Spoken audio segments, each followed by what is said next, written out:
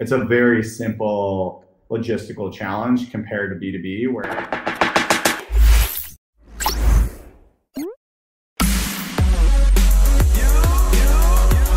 Isaiah, it's really interesting, this entire B2B conversation to begin with. I feel like not too many businesses or brands focus on B2B.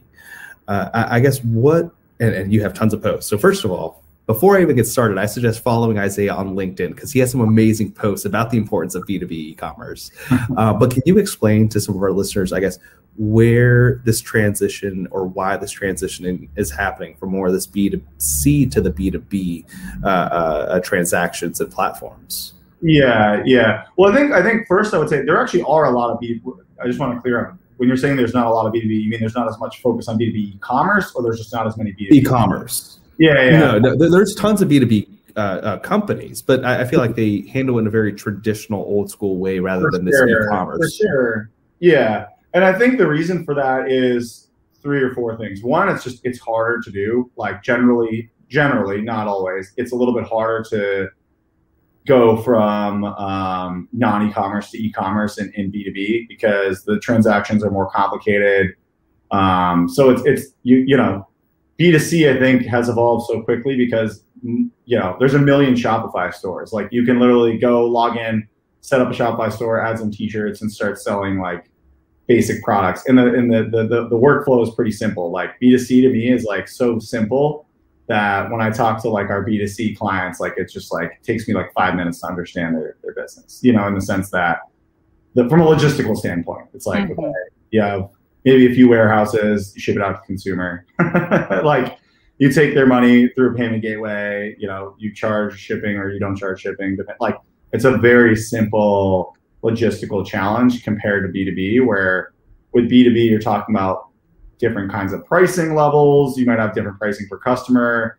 The quantity and the availability is more complex because you might be selling in like large quantities. And then that requires more complicated shipping. And then you might have more complicated payment terms because someone doesn't want to pay for like a $50,000 order or even a $20,000 order with a credit card. They might expect like net payment terms. So you have like all this additional complexity in B2B. And then on top of that, most B2B companies don't have very good modern digital talent. So their companies historically are, family, like a lot of them are family owned.